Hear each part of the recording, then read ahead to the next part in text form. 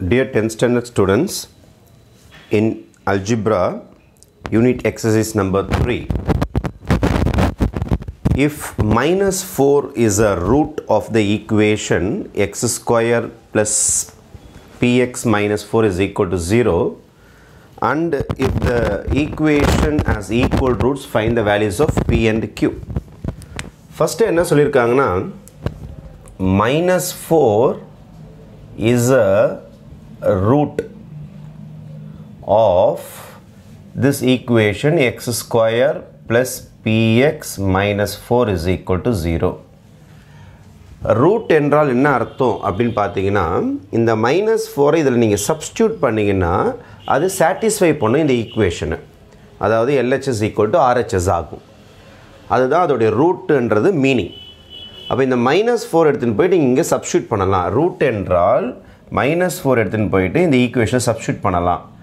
-4 whole square plus p into -4 -4 is equal to 0. எங்கெங்கெல்லாம் x இருக்குதோ அங்கெல்லாம் -4 போட்டீங்கன்னா LHS RHS ஈக்குவலா இருக்கும். அதுக்கு பேர் தான் ரூட்னு சொல்றது. -4 ஸ்கொயர் பண்ணா 16 ஆயிடும். இது ஒரு -4p plus into minus -4p. இது ஒரு -4 is equal to 0.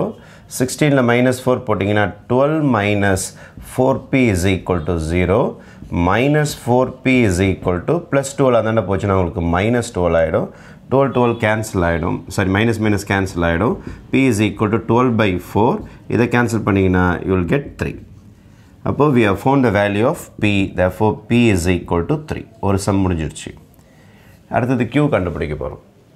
அப்புறம் என்ன சொல்லிருக்காங்கன்னா இந்த ஈக்குவேஷன் has equal roots அப்படினு கொடுத்திருக்காங்க. இந்த வேல்யூ ஆஃப் 3 எடுத்து போய்ட்டு நான் இங்க substitute பண்ணிறேன்.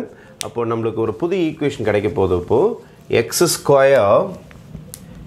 square plus px plus q equal to 0 as equal roots அப்படினு ஒரு இன்ஃபர்மேஷன் கொடுத்திருக்காங்க.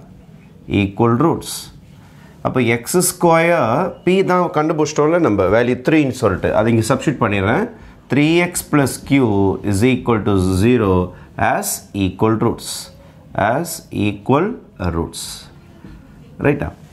சரி, equal rootsனா நமக்கு roots நம்மளே சூஸ் பண்ணுவோம். let roots be alpha, alpha தான். alpha, beta ன்னு எழுத கூடாது. ஏனா equal roots என்னும்போது first root ஆல்ஃபானா second root என்னவா இருக்கும்? ஆல்ஃபாவா தான் இருக்கும். அதனால as equal ரூட்ஸ்ன்றதுனால let roots be alpha, alpha ன்னு எடுத்துப்போம். நம்மளோட a வந்து 1 இங்க, b வந்து 3, c வந்து q இந்த குவாட்ராட்டிக் ஈக்குவேஷன்ல. நான் என்ன செய்ய போறேன்னா sum of the roots கண்டுபிடிக்க போறேன். இந்த ஈக்குவேஷன் இந்த quadratic ஈக்குவேஷனுக்கு sum of the roots கண்டுபிடிக்க போறேன். sum of the rootsனா -b by a. sum of the roots னா தோருக்கு பாருங்க ரூட்ஸ் ரெண்டுத்தையும் ஆட் பண்ணனும். Alpha plus alpha. ஏன் சார் ஆல்பா போறீங்க? அவங்க தான் சொல்லிக்கிறாங்க ஈக்குவல் ரூட்ஸ். அப்ப ரெண்டுமே ஒண்ணா தான இருக்கும். அப்ப alpha plus alpha is equal to -b பாருங்க. b னா எனக்கு 3. a பாருங்க. a னா 1. एक्चुअली இங்க நம்பர் 1 தான் இருக்குது. a னா 1. அப்ப ஆல்பா plus ஆல்பா எவ்வளவு? 2 ஆல்பா is equal to -3. அப்ப ஆல்பா is equal to -3/2 ன்னு எனக்கு கிடைக்குது. இது அப்படியே பத்திரமா இருக்கட்டும். ரைட்டா? இது முடிச்ச கையோட நான் என்ன செய்ய போறேன்னா ப்ராடக்ட் ஆஃப் தி ரூட்ஸ் கண்டுபிடிக்க போறேன். Product of the ரூட்ஸ்னா c by a. Product of the ரூட்ஸ்னா alpha into alpha is equal to c by a. c னா என்னன்னு பாருங்க. c னா q. a னா என்னன்னு பாருங்க. a னா 1. அப்ப ஆல்பா into ஆல்பா என்னது? Alpha square is equal to q.